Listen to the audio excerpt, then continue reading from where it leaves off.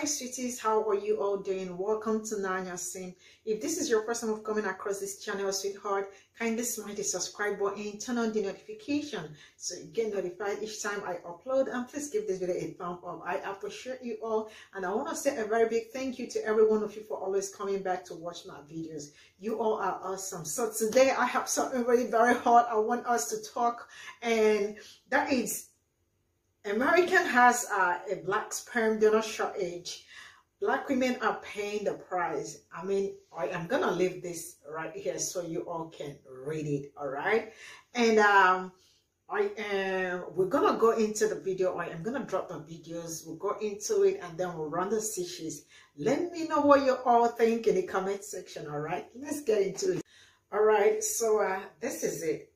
Yeah, you can see it here, right? And American has a black sperm donor shortage. Black women are paying the price. And I really don't know how this isn't kind of affecting black women, but you know what? Let's get into the stitches and see what they got to tell us about this. Anyone ready? Let's go. How y'all doing out there in social media world? It's your Uncle Spank with another PSA. Can you believe this right here?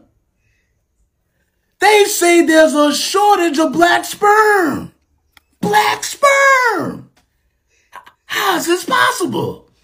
Have they checked? They haven't checked all the black men that's in America? And there's a shortage of black sperm? There got to be something wrong right here. Where they looking for black? Have you checked the basketball courts? Have you checked the sports clubs? Have you checked the church? Have you checked down on there on the corner? Have you checked brothers who be sitting over there who are in business? Have you checked the colleges? Have you checked the football field? But trust me, there's a lot of black sperm out there. They just ain't looking in the right place. I'm just... Next. Black men aren't applying to be donors for a number of reasons. The fact that it's been ingrained in them that they are absentee fathers or that they have a bunch of offspring that they don't take care of. And the black men I spoke to, they want to be involved fathers, and they see this as procreating without having a relationship with that child. A nationwide black sperm donor shortage, and it's having a massive impact on black women. Joining us now with more on the issue at hand is Amber Ferguson with more on this. Amber, good morning. Thanks for joining us. Hi, good morning. So I was reading your article, and this is such a layered problem, really. It's not so simple. Tell us what's going on. So less than 2% of sperm donors in the U.S. are black. And this is putting black women into situational infertility. Because there's such a shortage, it means that black women who are single or in same-sex relationships, they're being forced into a painful choice. Choose a donor of a different race and have a biracial baby, or go to unregulated online apps and Facebook groups to find a black donor, which comes with its own set of financial, legal, and health risks. And these are women also who are racing against the clock, right? Yes. Just to put things into perspective, I was reading your article, and one woman spent 40 hours a week looking for a black donor. It's a full-time job, essentially, and I think it was a total of 800 hours. Why is this an issue on the other end? Because you have so many black women, increasingly so, looking for black sperm donors, and then such a small percentage in terms of what they're looking for. Why is this a problem? Why can't we find black sperm donors? So like you said, this is a really layered issue. Before 2020, it was really rare to see black babies or black families on fertility websites. And it wasn't until 2020 that there was really a thought that black women wanted to get pregnant intentionally. The stereotype was that black women got pregnant accidentally and that they didn't need a black donor, but that was untrue. And black men aren't applying to be donors for a number of reasons: medical mistrust, the fact that it's been ingrained in them that they are absentee fathers or that they have a bunch of offspring that they don't take care of. And the black men I spoke to, they want to be involved fathers, and they see this as procreating without having a relationship with that child. So what's been the proposed solution? Are they talking about incentives, anything like that?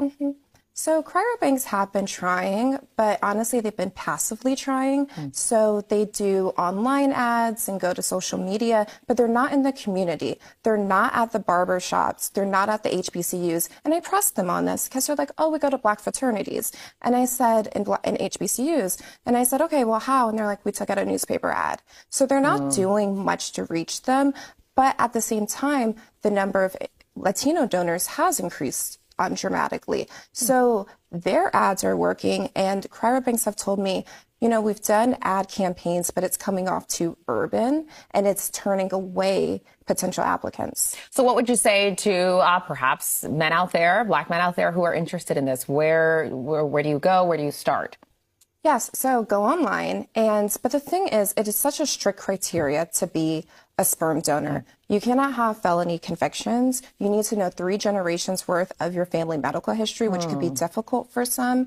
You also can't be gay, and that's a really big one. So how it's, the FDA regulates tissue donation, and how it's written is a man cannot have sex with a man within the last 5 years. So it doesn't specifically say gay.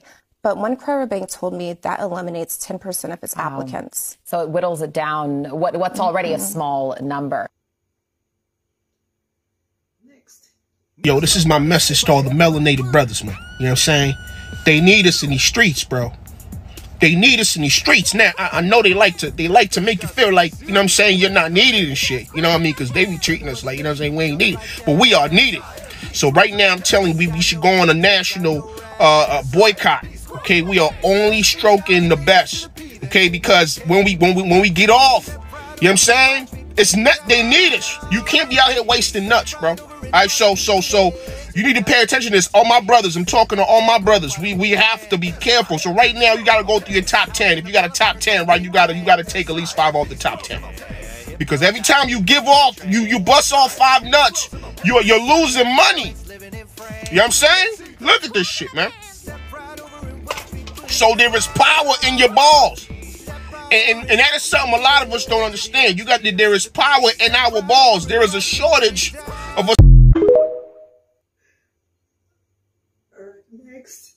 So there's a shortage of Black sperm donors, and this especially hurts Black, lesbian, and queer couples. I dropped this podcast episode a few weeks ago, but I'm just now getting around to posting it here.